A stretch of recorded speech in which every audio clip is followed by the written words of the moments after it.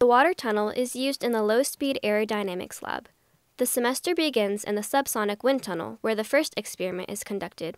More details about the subsonic wind tunnel are covered in a separate video. The second experiment in the low-speed aerodynamics lab course tests a blunt body, a sphere, in the water tunnel and wind tunnel. In the water tunnel, qualitative observations are made with liquid dye injection as the boundary layer is observed, using a single dye color injected at the forward stagnation point on the glass sphere. The dye shows the formation of a viscous boundary layer, separation of the boundary layer, formation of vortices in the wake of the sphere, and the breakdown to turbulence by those vortices. In order to obtain quantitative information, a laser Doppler anemometer, or LDA, may also be utilized. In the sphere experiment, the LDA is used to measure the boundary layer profile, which is the tangential velocity versus distance from the surface, by tracking the velocity of tiny particles.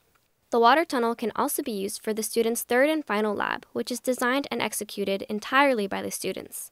In past experiments, for example, students have used dye injection and LDA to visualize the aerodynamic effects of winglets, examined flow over a rotating frisbee or around a rotating cylinder, explored the flow into an inlet of a jet engine, and examined flow between segments of a segmented projectile.